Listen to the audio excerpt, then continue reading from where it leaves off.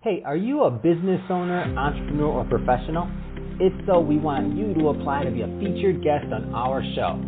My name is Adam Torres, and I host the Mission Matters series of podcasts. I've recorded over 3,000 episodes, and we are just getting started.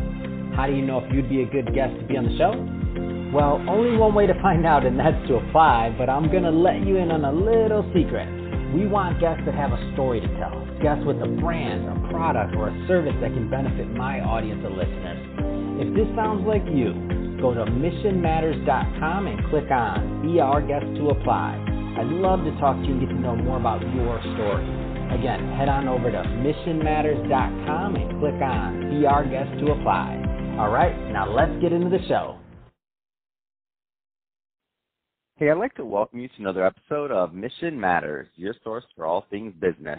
My name is Adam Torres. You can follow me on Instagram at AskAdamTorres. Keep up with my book releases, book tour schedule, signings, all that other good stuff. Always love to connect with you there.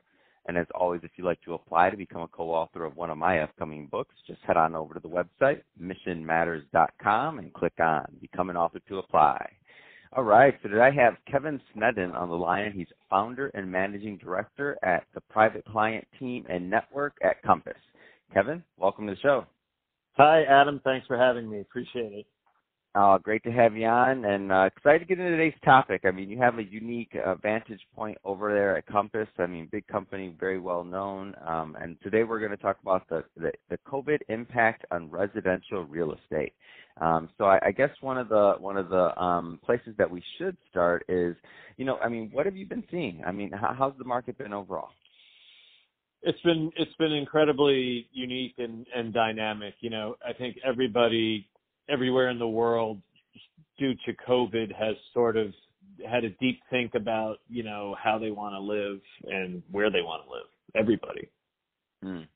Let's talk about the luxury real estate market, where I know that you really specialize in. I mean, so what has the movement been like that in that market? Yeah, so the luxury market, where the buyers and sellers have wherewithal, they have a freedom to move about, so if the if the quality of life isn't ideal and where they are, like for example in Manhattan, which COVID was really centered around New York City, back in March and April of 2020, people with wherewithal exited Manhattan. They went to the Hamptons and Aspen and Palm Beach, and just really that living conditions weren't ideal, so they sort of moved the party elsewhere. Yeah. No, totally, and I see that, and I've heard that, and I mean, we read about New Yorkers leaving the city. Now I guess as we're recording this, by the way, so for our listeners, so recording this towards the end of May, and so numbers in certain cities are down. Like, have you noticed people coming back a little bit more? I mean, or are we? What has been your pulse on the market? People, a lot of people made permanent moves because of COVID, but a lot of people made temporary moves. So the people that made temporary moves, for example, a lot of New Yorkers went out to the Hamptons, and they went to Palm Beach and Aspen, and they've now discovered that those are great areas to vacation in, but those are maybe not the right place to live permanently. So now when New York is pretty much back open for business, we're seeing people, come back, and the New York real estate market has really rebounded in the last 90 days. It's really like a hot market now. It's joined the rest of the country, in terms of the luxury markets that all seem to be on fire right now. And we're incredibly busy in New York, and we expect by this September, which is when most of the big companies are calling all their employees back to the office, that New York's going to be like fully open, this fall. So we're excited about that. Wow, finally, that is exciting. And I'm in LA, and I can feel like the energy's different. Things are to be interesting to see what happens over this holiday weekend we're going into. But energy's different. A lot of people have come back, and it just feels like everything's opening back up. So it'll be interesting to see how all of this plays out. So there's so if somebody's out there right now and they're in the market, I mean, what are some of the necessities that buyers would require due to COVID, or what are some of the things they should know? Yeah, I think this is like a permanent sort of paradigm shift. I think in buyers' mindset, people's mindset, they, feel like there could be another pandemic in, next year and 3 or 5 years. So I think people in their minds want to be equipped for that. Now, there are some people that their definition of that is they live in a city, they have to have a weekend house, right? And there are some people that say, no, I don't want to live in an apartment anymore. I don't want to have to deal with another lockdown, so I need a house. And then if someone's already in a house, chances are they need a larger house because they need a place for their kids to homeschool. They need a place to work. They need a home gym. They need a home theater for entertainment. So people want so much more out of their homes these days.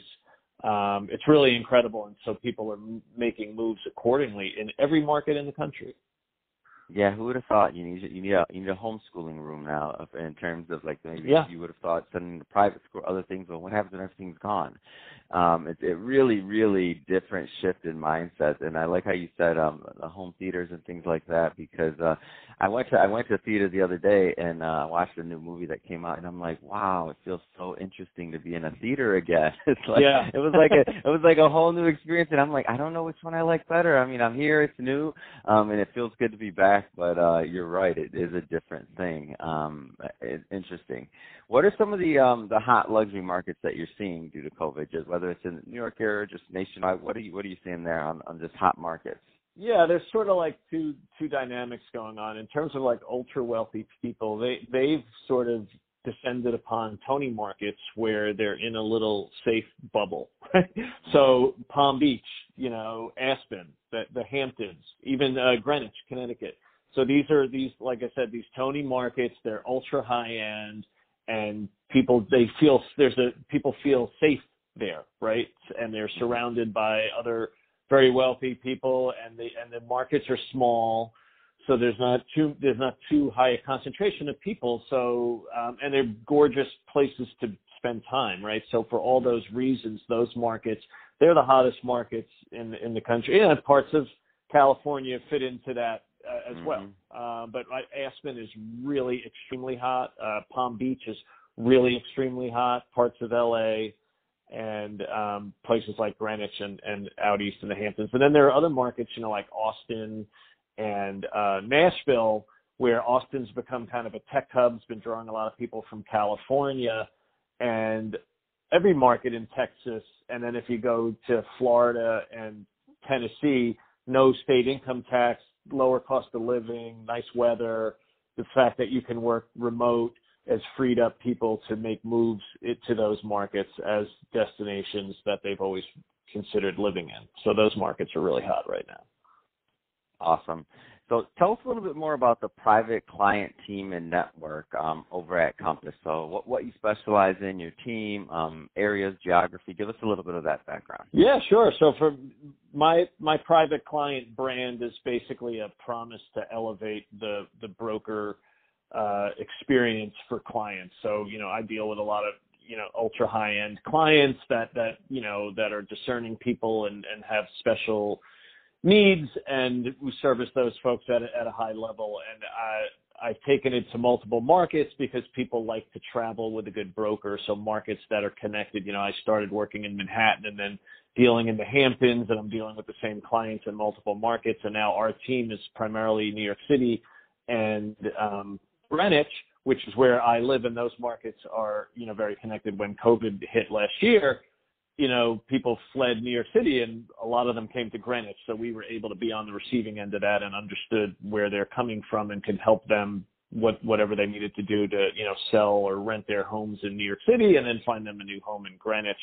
And I came to Compass in 2018 to launch not only this team, but this network. And I've partnered with like-minded top brokers in 40 luxury markets across the country, all within Compass, to create the private client network. And we provide a seamless experience for a client that, has a portfolio of 3 to 5 plus residential properties. So if someone came to us and said, I want a townhouse in New York City and a ski house in Aspen and a condo in Miami, the private client network could handle that in a seamless way. And that's an elevated level of service that you really can't find in residential real estate today. That's awesome.